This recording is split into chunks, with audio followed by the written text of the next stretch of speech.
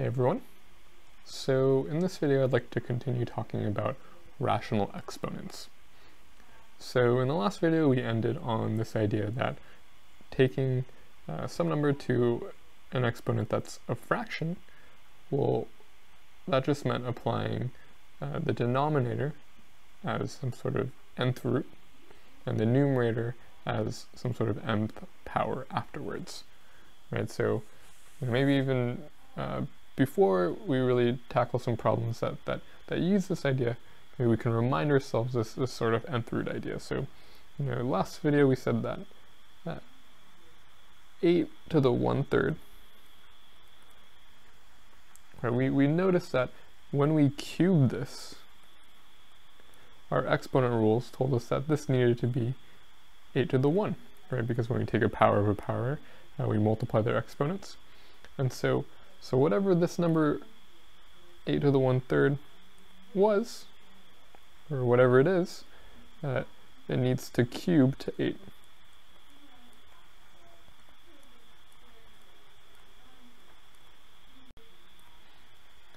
And so this really suggested to us that 8 to the 1/3 needs to be 2, because 2 cubed is 8. And in general, taking a to the 1 over n power, and so in this case it was 1 over 3, and we had to take the cube root. This meant taking the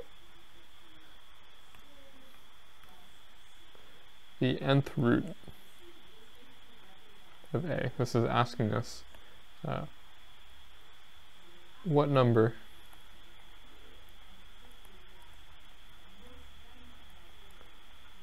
raised to the nth power results in the number a. We got a question mark here.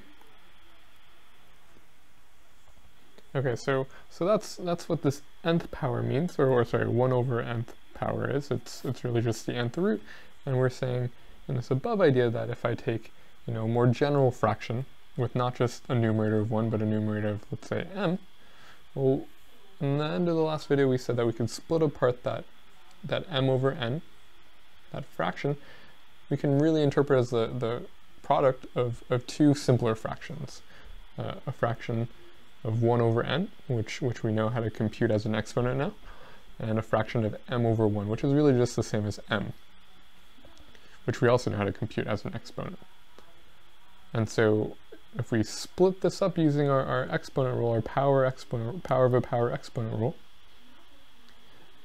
then we see that we can apply the nth root to our value a, and the nth power, and that's the same as taking the m over n exponent of a. Okay, so let's do some concrete examples. So here, if I look at the number -32, and I take this quantity to the 2/5 power, well, our above idea is telling us that this is the same as applying the 1/5 power first and the second power afterwards, right? Because we know that 2 times 1/5 is 2/5, and so these two powers, they're equivalent, right? But this idea is helpful because we can compute the 1/5 power of -32 without too much trouble. This is asking us what number, when we raise it to the 5th power, gives us -32. And so this ought to be an even number, and exponents usually make things grow really large really fast, and so this number ought to be really small if taken to the 5th power is -32. And so let's try the number 2, or actually let's try the number -2 if we're going to get a -32 out. So -2 times -2 is 4, times -2 is 8, times -2 is, oh, and well, -8 it should have been, and +16, then -32. So really on the inside, This negative 32 to the 1/5, that's negative 2. And then applying this exponent afterwards, the square gives us a positive 4. And so here this 2 is the same as this one, and this 5 is the same as this one. Okay, and we could have done this in reverse order. We could have squared negative 32 and then taken the 1/5 power of that, but I don't really know 1/5 powers of, you know, really large numbers, especially not negative 32 squared. I think this approach, this sequencing is the simpler one. Okay, so see if you could apply this idea to the following examples. So simplify 125 to the 2/3 power and 16 over 81 to the 3/4 power. Actually, maybe just to go a little further, let me ask you to take 16 to the negative 3/2 power.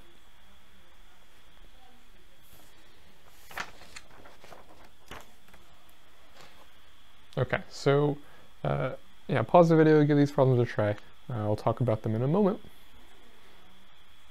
So 125 to the 2/3 power, this is the same as 125 to the 1/3. And then afterwards applying that square of 2. Okay, and so what's 125 to the 1/3? I think we've seen this once already, but it feels like the right candidate is 5. So let's try. So 5 times 5 is 25. Then to multiply that by 5 one more time, well, 25 times 4 is 100, and then another 25 tacked on gives us the 125. So this really is 5 in the parentheses, but then we still have to apply that 2. That's square, and we end up with 25. Right, 25 is 125 to the 2/3 power. We apply the cube root and then we square. Okay, in this next example, you know, this might be hard to parse at a glance, but if we remember our exponent rules, when we take a fraction to a power, it's the same as taking the numerator to that power, and then the denominator to that power. This becomes a much more manageable problem. Okay, so what happens when we take 16 to the 3/4 power? Well, let me think of it as 16 to the 1/4.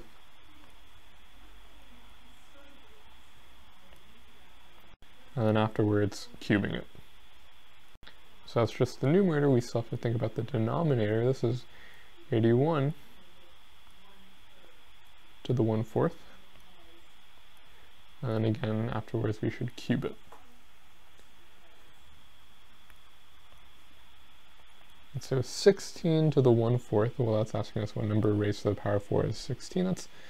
That's 2. And although negative 2 works when we're taking an even root, we're just going to pick out the positive number that does the job.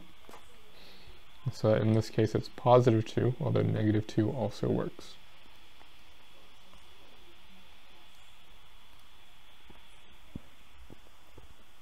And then 81 to the 1/4 power, we saw this in the last video, that 3 to the power of 4 gives us 81, and so 81 to the 1/4 is 3. And we still have to cube this as well, and so 2 cubed, that's 2 times 2 times 2, 2, 4, 8. 3 times 3 times 3, that's 9 times 3 is 27. And so that's the final answer. Notice that nothing reduces, although, you know, the same kind of things are happening in the numerator and denominator. They don't share any common factor. There's no cancellation that can be done. Okay, what about this last example? So that negative exponent is telling us to take the reciprocal of the base. And so maybe let's do that first. So let's think of this as 1 over 16, and we're raising this to the power 3/2. And so next we can take the numerator to that power 3/2.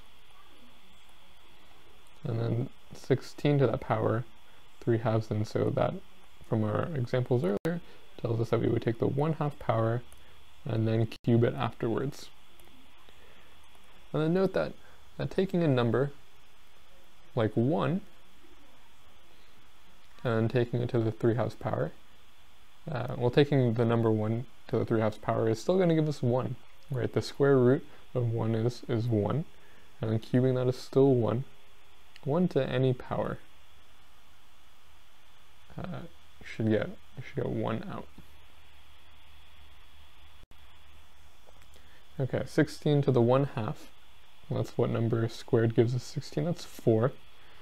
Then we ought to cube that. Now what's 4 cubed? Well, 4 squared is 16, as we just saw. But 4 cubed, so multiplying 16 one more time by 4, gives us 16, 32, 48, 64. That's 16 times 4. So here this gives us 1 over 64. So again, I can't emphasize enough that we had a negative exponent there, but our result is a positive number. That negative exponent doesn't do anything but tell us to take the reciprocal or divide. Okay.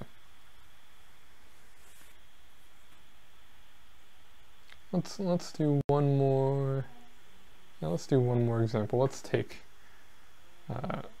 Actually, let's do 2 more examples. Let's take negative 27 and raise this to the negative 4/3.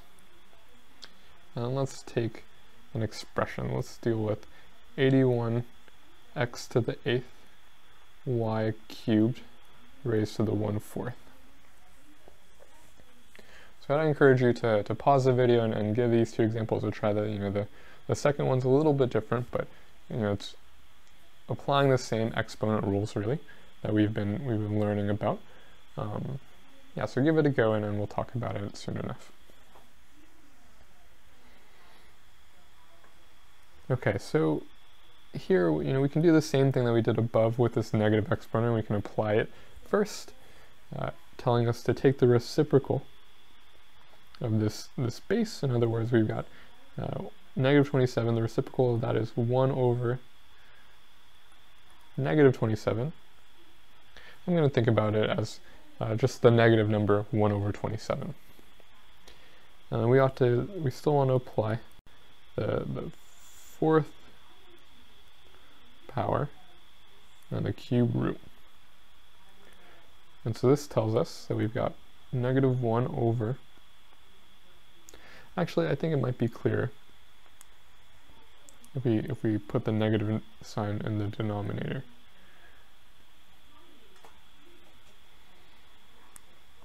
Right, so remember that negative signs, if I've got a fraction and there's some negative multiples floating around in the numerator or the denominator, actually maybe it's clear if I say it like this, that negative a over b, it's the same thing as negative a over b. That's the same thing as a over negative b, and we can pick and choose which one best suits our needs in the process of simplifying expressions or quantities. And so in this case, I think actually that negative 27, the negative sign in the denominator might be beneficial. Okay, so next we take 1 to the 4/3 power, which we've argued is the same as 1. And then we take negative 27, right, the entire denominator, to that 4/3 power. And so here we can apply the 1/3 power first from the denominator of 3, and then the 4th power afterwards. And so this gives us 1 over Well, what's the 1/3 power of negative 27? That's negative 3.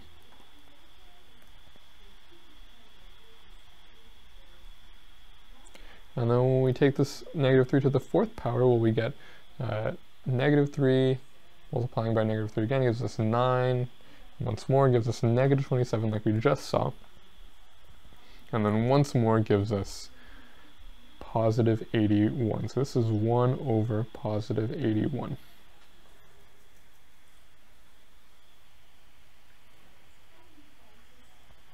Okay, let's do this last example here. So 81 times x to the 8th y cubed, and we're raising this group to the 1/4 power. We'll remember that taking a group to the 1/4 power, more specifically taking a product to the 1/4 power, tells us to raise everything that's being multiplied in that product to that 1/4 power. This is 81 to the 1/4. Afterwards multiply with x to the 8th raised to the 1/4. And then multiply with y cubed raised to the 1/4. And so 81 to the 1/4, we've seen a few times now, and actually we can kind of see from our previous example, that's 3, right? We saw that negative 3 to the 4th power is 81. And so negative 3 to the 4th power giving us 81 tells us that that's one number that to the 4th power is 81, but that also tells us that positive 3 to the 4th power is 81, and 81 to the 1/4 is a positive number raised to the 4th power. That gives us 81. Next, x to the 8th raised to the 1/4. Our exponent rules tell us that when we have a power to a power, we multiply those exponents. And so what's 8 times 1/4? Well, 8 times 1/4, multiplying by 1/4 is like dividing by 4. And so this is 8 divided by 4. That's 2 in the exponent of x. Next we've got y to the 3/4, or sorry, y to the 3 raised to the 1/4, and that tells us we've got y to the 3/4 when we multiply those exponents.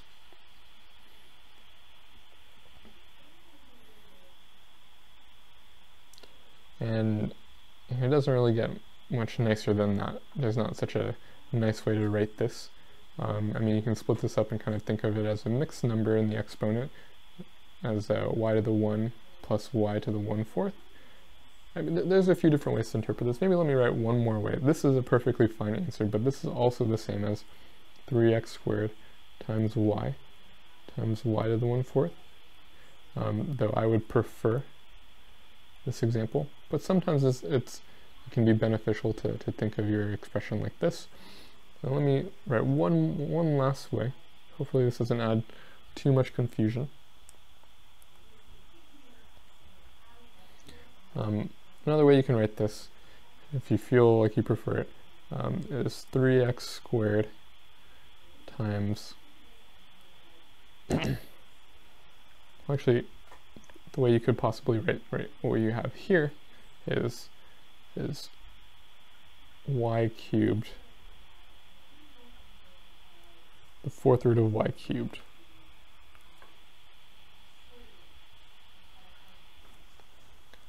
So that might be a nice way to write it sometimes, though oftentimes it's preferable to use exponents as opposed to square root signs, square root symbols. Okay, so I'll include more examples like this in the activity, but let's go over one last idea for this video.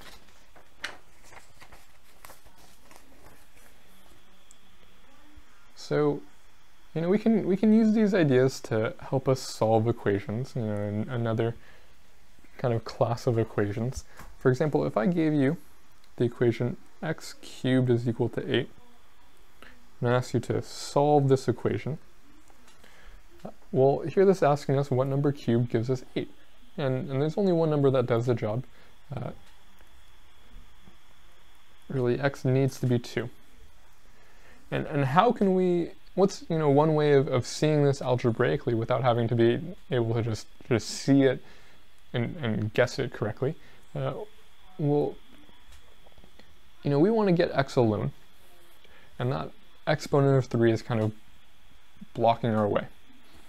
And so one thing we can do to get rid of that exponent of 3, if x cubed is the same as 8, I can take the 1/3 power of both sides. And here we know that this would be the same thing on the left-hand side as x to the 3 times that 1/3. Right? Raising a power to a power is just multiplying their exponents. And then next we know 8 to the 1/3 is 2. And well, x to the 3 times 1/3, that's just x to the 1. And so x needs to be 2, like we said a moment ago.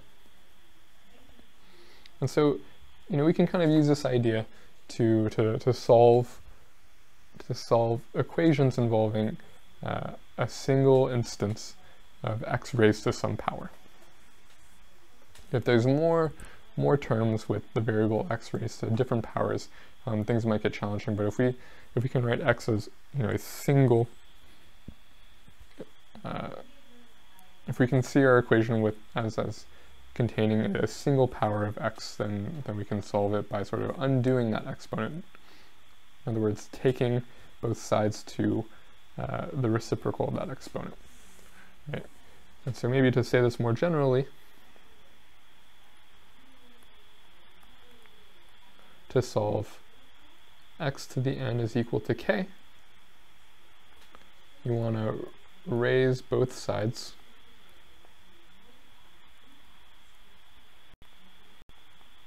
to the power 1 over n.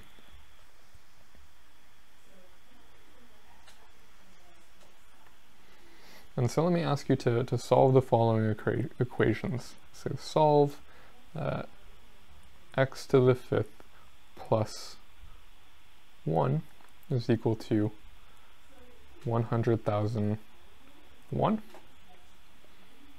X to the 3 halves is equal to 8.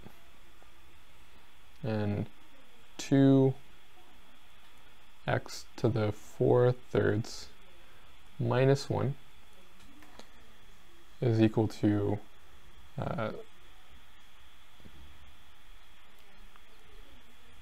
31. So see if you can try and solve these these 3 different equations.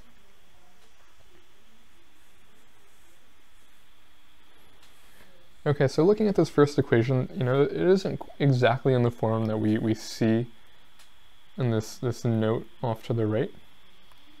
Right, it's not exactly set up for us to take the 1/n power of both sides, but really the only difference is that we have this addition of 1, and so let's subtract that away from both sides, getting that x to the 5th alone. And then I could take the 5th root of both sides, or the 1/5 power of both sides. And this just gives us x on the left. And on the right, well, what number raised to the 5th power gives us 100,000? Well, 10 feels like a good candidate. And so let's convince ourselves that that might be true. So 10 times 10, in other words, 10 to the power 2, that's 100. Cubed is 1,000. Raised to the 4th is 10,000, and raised to the 5th is 100,000. So this checks out. And so this is the only number that does the job. And so this kind of illustrates also that we ought to, just like when we're solving equations, linear equations, and we want to get x by itself, we added any numbers or any variables to both sides to get sort of all the x's on one side and all the numbers on the other. And then afterwards we multiplied or divided any numbers necessary to get the coefficients, to get rid of the coefficients. And that order of adding and subtracting first and then multiplying and dividing, those sort of in the reverse of order of operations, right? And so whenever we're solving equations, that's typically the approach, is you want to do things in a reverse order of operations order.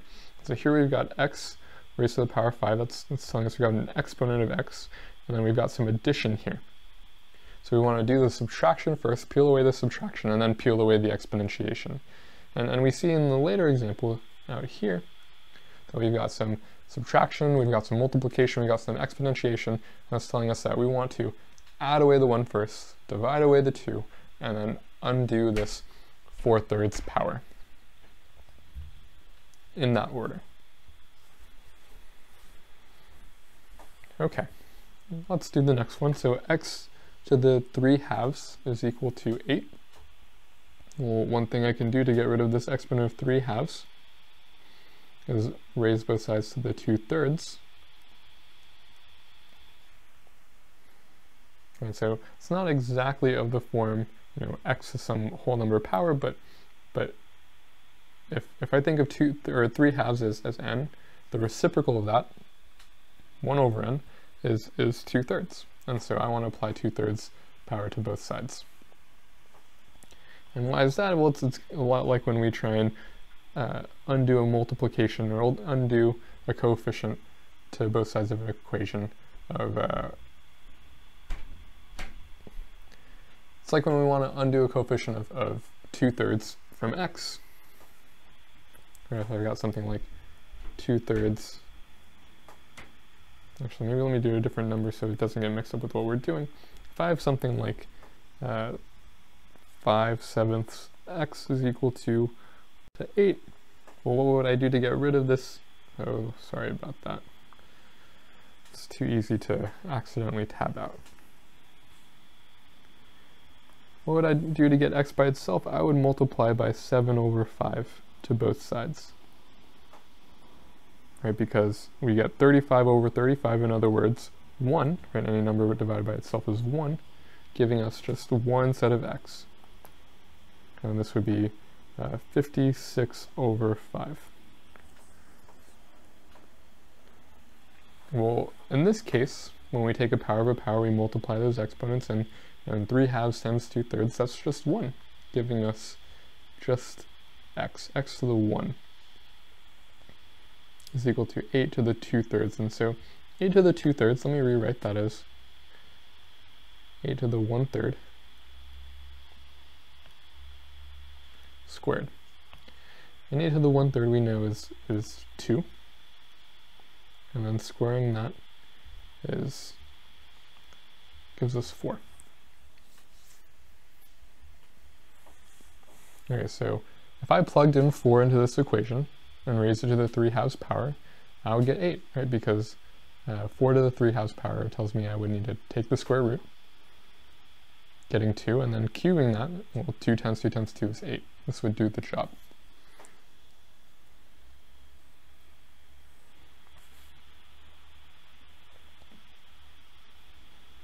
Okay, so one more here. So, you know, we already kind of talked through this example.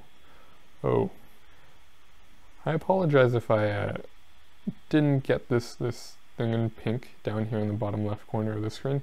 In the video, I've sort of recropped my video, and I've to sort of take away the things off the whiteboard.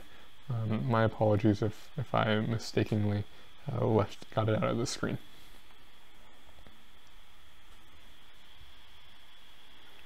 Okay, so let's work through this last example. So like we said, we want to undo what's happening to x in reverse order of operations order. We want to add or subtract first. So let's add the 1, giving us 2x to the 4/3 is equal to 32. And then let's divide out the 2, giving us x to the 4/3 is equal to 16. And then lastly, we want to apply the reciprocal power. All right, so here this gives us, when we apply the reciprocal power of 3/4 to both sides,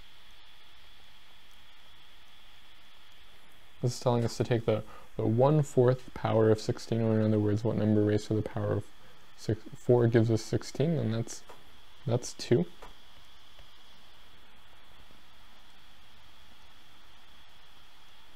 But then we still need to cube it, giving us x is equal to 8.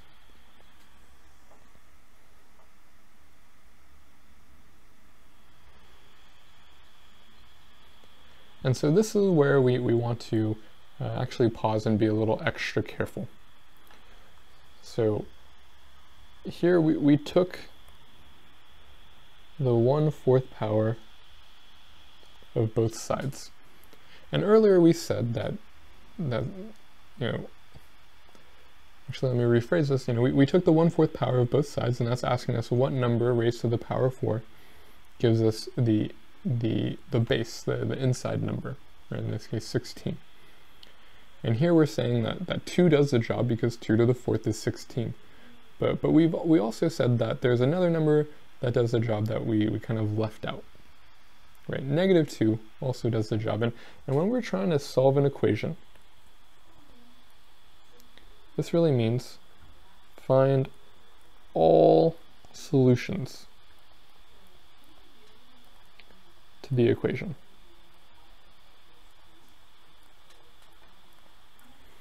Maybe let's check that -8 actually works in this equation too.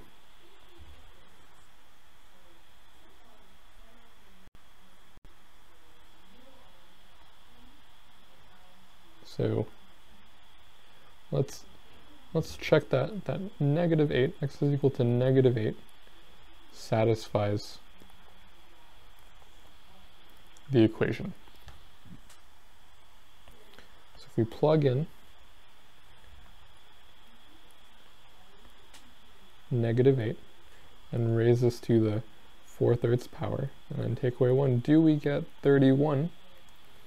Well, -8 to the 1/3 power, right, applying this exponent of 1/3 gives us -2, right, because -2 times -2 is 4, times -2 again is -8, and then we take it to the 4th power,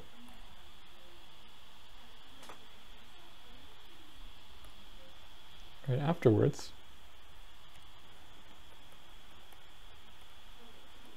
Well, that gives us -2 to the 4th power is 16.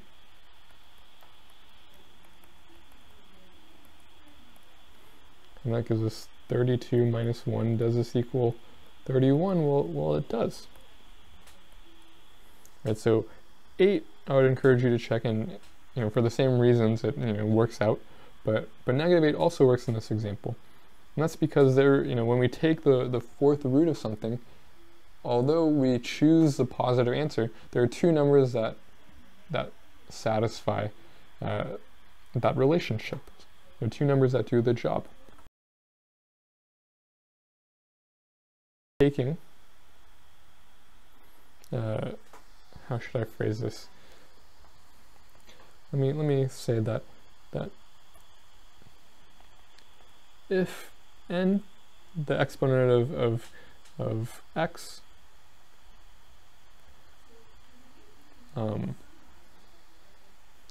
if n, and then sometimes if we're dealing with a fraction exponent like we did in this case, so if the numerator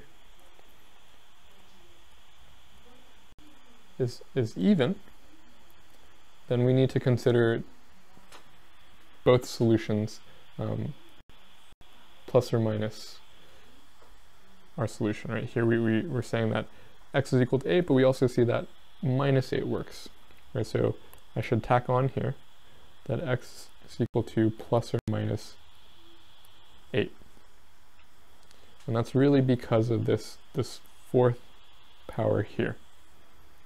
This 4th power here. That even exponent really, it forgets about negative signs, right? If I take anything and I raise it to an even power, it's going to forget about negative signs, and so negative numbers can also work for that value of x, or for this equation. Okay, so hopefully this isn't getting too lost or too confusing. Really, the big idea is kind of a little niche idea. The big idea is that if I have an exponential equation like so, I need to apply the reciprocal power to both sides to solve this equation. And I'm just adding on this to this, that if n is even, then we need to consider two solutions as opposed to just one, because there's a negative value of x that also works. Okay. Let me think. All right, let's end the video here. I've posted an activity. Please take a look at it. In the next video, we'll talk about that activity very briefly.